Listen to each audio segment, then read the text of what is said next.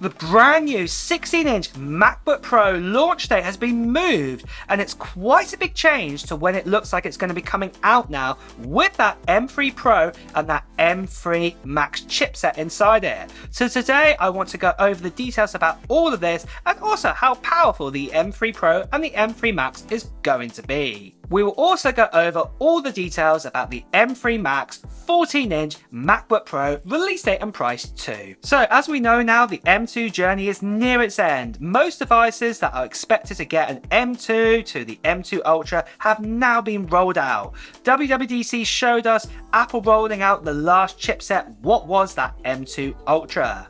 It has also been over 6 months since we got the M2 Pro and the M2 Max upgraded into the 14 and 16-inch MacBook Pro. These chipsets provided about 20 to 30% more power than the M1 Pro and the M1 Max for CPU and GPU. Then we got about 40% more faster for machine learning with the neural engine speeds. Looking forward to the next generation of the 14-inch and the 16-inch MacBook Pro, it's unlikely that we're going to get any sort of big design changes, but the main changes will be that chipset inside it. So I'm talking about that M3 Pro and also that M3 Max. So with this going forwards, a lot of reports you will see here will be either for the 14 or 16-inch MacBook Pros, and most likely the reports are for both the models, apart from the odd few bits and pieces like display changes, battery sizes, wattage, and maybe a few other specs too.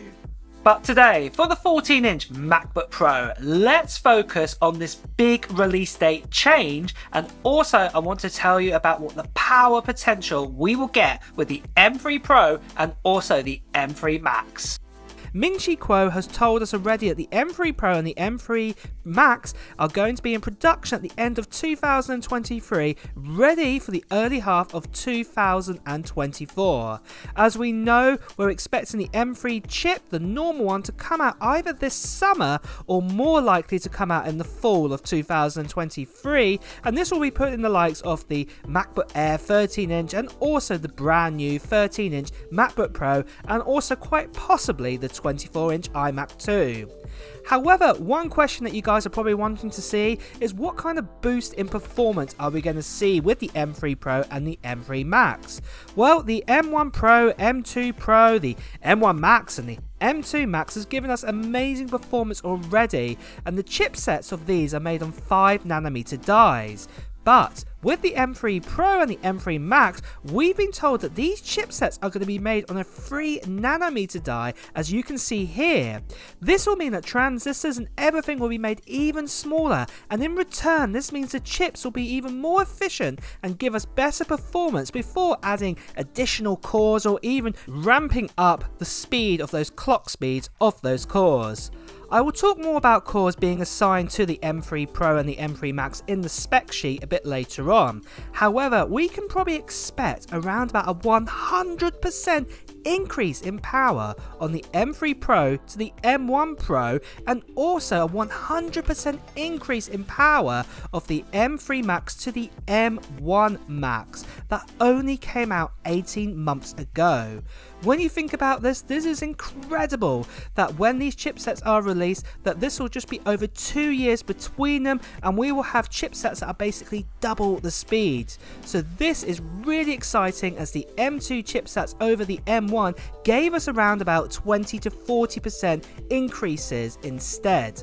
So for me, with my thoughts, the M3 Pro and the M3 Max, to get those extra cores inside it, to be honest, I think this is going to be the norm going forwards now. So for example, we got this with the M2 Pro and the M2 Max, or even just the M2 over the M1.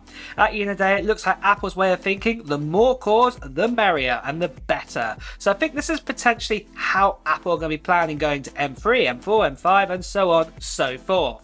So, you know, more cores, definitely better, and it does show that we are going to get a lot more power this time. Also, especially, it's going to be built on 3nm die. For the actual release date being moved out a bit more further, I will talk a little bit more about this in detail and reasons why a little bit further on into this video, but it does actually make a lot of sense when you hear about it. However, I will also say at this point that not all leaks and reports are 100% proof they'll be coming true in the new MacBooks. As I've said in loads of other videos too, I can only present to you what I've been told and shown, like what you've seen here today. However, if you are watching this video still, then you're as curious as I am in knowing what's going to be said about the new MacBooks anyway, no matter if they come true or not. So, with the latest reports out of the way, let's now talk about the release date. Then after that, I'm going to talk about this channel's giveaway that is happening very soon. And then after that, I will also talk to you about the specs that we're going to see inside the 14-inch MacBook Pro and also the price too.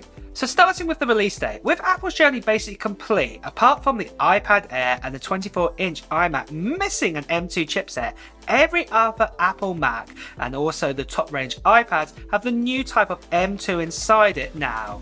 Apple is likely to start from the bottom again, so I'm talking about the initial M3 first, then after we'll get the M3 Pro, M3 Max, and then finally the M3 Ultra. So with this in mind, the new M3 chipset will be in the likes of the 13 and 15-inch MacBook Air, a new 13-inch MacBook Pro, and also the iMac before any other devices that will get the M3 Pro or the M3 Max. As the 15-inch Air only just got introduced in the summer of 2023, it is unlikely we'll see any upgrades with an M3 at least now until spring 2024. So with this, you're probably wondering why it's going to be spring next year. Well, most likely it's because of Vision Pro that was introduced or first shown at WWDC 2023. And this actually has an M2 chipset inside it. So I don't think Apple will be introducing any M3 chipset devices until this is released, or it's going to be early 2024. So the M3 chipset, it may come at spring or it may come at WWDC 2024, and then with that we may get the M3 Pro and the M3 Max maybe at WWDC 2024 if we get the normal M3 in springtime, or more likely it will be in the fall of 2024. We've had multiple reports that Apple are going to be using 3nm dies on their M3 variant chipsets, and it looks like this is going to be starting production at the end of 2023, but the first 3nm chip will actually be the A17 that will go into the iPhone 15 Pro models first. With all of this though in mind though, the exact date is still a little bit up in the air at the moment. But like I do say, I think it's more likely the earliest we are going to see an M3 Pro or the M3 Max is summer next year at WWDC 2024, but there again it could also fall into the actual fall of the year, and that will happen as well at the end of 2024, so there is a little bit more time. We're going to have to wait to get our hand on that. So then guys, just quickly, this Friday on June 30th, I will be doing the giveaway live stream for one of these free prizes. So basically, I'm going to be giving away one of these prizes to 3 separate people. So one person will get some AirPods free, someone will get some AirPods 2, and somebody else will get an iPhone 13 Pro Max. And the announcement is happening this Friday, like I said, on June 30th. All the details of when it's going to happen are in this video above here, and also I've left a link as well, what's also below in my description for more details about how to enter in and everything like that. So do make sure you do click on that link to find out all the details. But I will just say this though guys, is that it's going to be a really great live event, and also there might be another chance of another giveaway happening. And also I just want to say again that there's going to be lots of scammers and spammers out there right now who are also going to try and jump in on this. But what I will say is, if any of them try to contact you by WhatsApp or Telegram or tell you to contact them by that, this is not me. These are scammers. Please do report them, as you can see here. And like I said, the actual winners will be announced only on the live stream this Friday. And make sure again, like I said, to go to the link that I put in my description of my video to find out all the details into how to enter in completely. And with that guys, let's return back to the video. And we're back into the video, and I've also changed shirts again. So with this then guys, I'm now going to talk about the specs that we're most likely going to see in the 14-inch MacBook Pro, and also talk to you about the price too. So the main thing to probably take away for design is not much is going to be changing here. The design language that we've had since the MacBook Pro 14-inch, what came with the M1 Pro and the M1 Max, isn't really going to change at all. There might be some slight little tweaks to the design, but nothing major.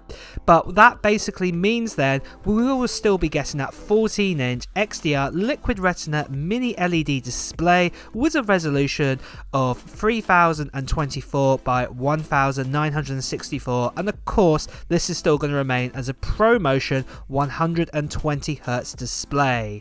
The actual storage options are probably most likely going to stay as well, so this will be starting at 512GB most likely for your M3 Pro and M3 Max, going all the way up to 8TB of an SSD. For the actual chipsets, we will be getting that M3 Pro and the Max, and this will either be a 12 or 14 core CPU depending on which chipset you pick, if you get the bin version or not. And then also this will start from a 19 core M3 Pro for the GPU, and this would be the bin version, going all the way up to the maximum 44 core GPU in the fully maxed out M3 Max chipset. For actual RAM, you'll be able to pick between 16GB all the way up to 96GB of RAM, and that will be in the M3 Max, so pick that option. The body will be made out of aluminum or aluminium, and then the ports, you will still get the MagSafe, the 3 USB-C, Thunderbolt 4 ports, HDMI 2.1, and of course that SD card slot too. The center stage camera is probably not going to change much, it will still be a 1080p camera, and battery life is most likely going to be up to around about 18 hours on this device. And then again, the price based on this new device is that we're getting yourself a 12 core CPU and a 19 core GPU, the bin version, and 16GB of RAM, and also the box standard 512GB of storage. This will come in at the same price at $1,999 US.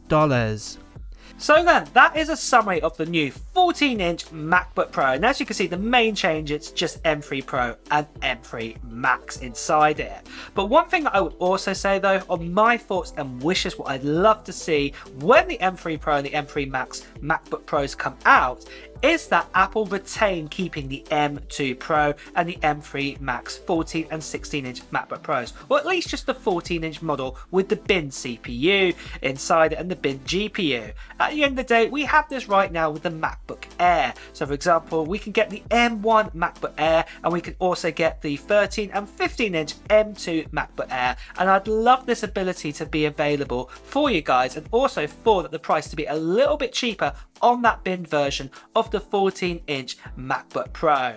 But that's my thoughts on that. Do you think that Apple should do the same? I would love to know. And also on that note guys, it's time to wrap up this video. So if you have enjoyed watching it, please do press the like button. And also if you want to hear the latest Apple news, reviews and comparisons, please also make sure you subscribe to this channel and also hit that notification bell too. Until next time guys, I will see you soon. Take care. Bye bye.